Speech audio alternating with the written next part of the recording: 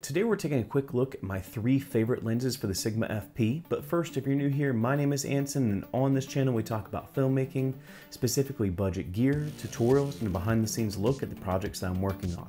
So if that's something you're into, consider subscribing. If you missed it last week, we talked about why I would recommend the Sigma FP in 2021, and today we're going to talk about my 3 favorite lenses for the Sigma FP. So let's go ahead and get into it, and the first lens I want to talk about is the Sigma 45mm f2.8. This is actually the newest lens I have for the Sigma FP, which is kind of funny because it's the one that generally comes with the Sigma FP, but that being said, this is the last lens I've gotten for the Sigma FP.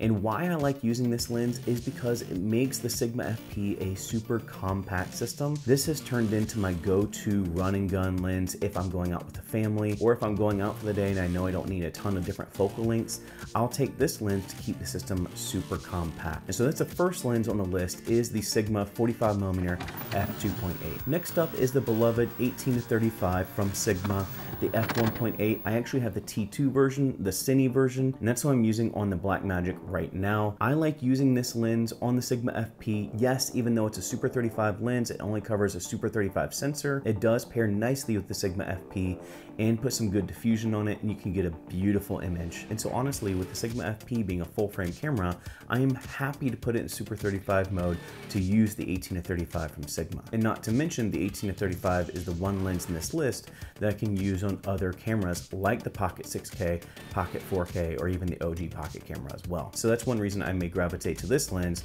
is if I'm carrying multiple bodies, I can swap between the bodies with this one lens. And then the last lens on the list is the Sigma 24-70 f2.8. And I'll be honest, this lens for the longest time was the only lens I had on this camera. If anyone asks if they're buying their first lens, what lens they should buy, generally I would recommend a 24-70 or a 24-70 equivalent, because it is such a versatile focal length. But a good 24-70 is a great place to start when you're buying your first good zoom lens. And the Sigma 24-70 is just beautiful. It produces a really sharp image, and with the f2.8 you do get a lot of good subject isolation, as well as decent low light performance. This is the lens that if you're asking me one lens to buy for the Sigma FP, I actually would recommend this lens because it is so versatile, because you can do a lot with it. I would absolutely recommend the 24-70 from Sigma to be potentially the only lens you buy for this camera. Now, if you're like me, you can't settle for one lens, and that's why we have the top 3 lenses for the Sigma FP. And so that's it for me. I hope it was helpful for you guys to see my Sigma FP lens lineup,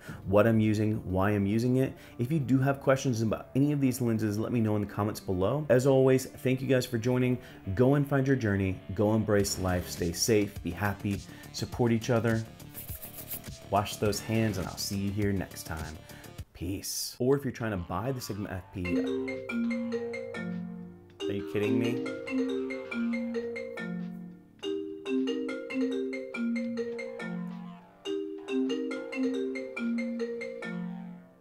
I can't. Can you go ignore that on my phone? Okay. That was fun.